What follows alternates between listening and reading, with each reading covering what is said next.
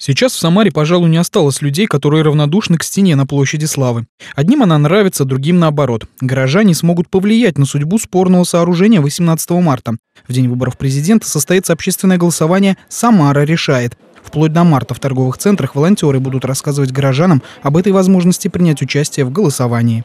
Часть людей уже слышала, но это достаточно малая часть. А большую часть людей, которые подходят, мы информируем о том, что будет такое голосование.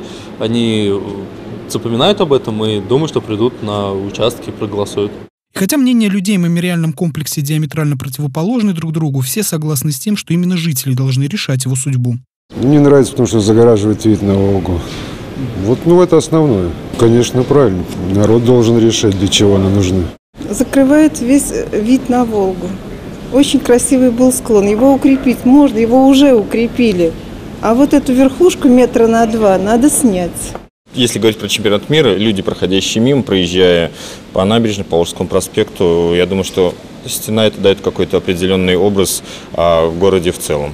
Поэтому, скажем так, мне она не мешает, а прогуливаясь именно по самой площади, мне, нравится. Свое мнение оставить стену в существующем виде или понизить и открыть прекрасный вид на Волгу горожане смогут высказать в день голосования 18 марта на избирательном участке. Андрей Горгуленко, Дмитрий Мешканцов. События.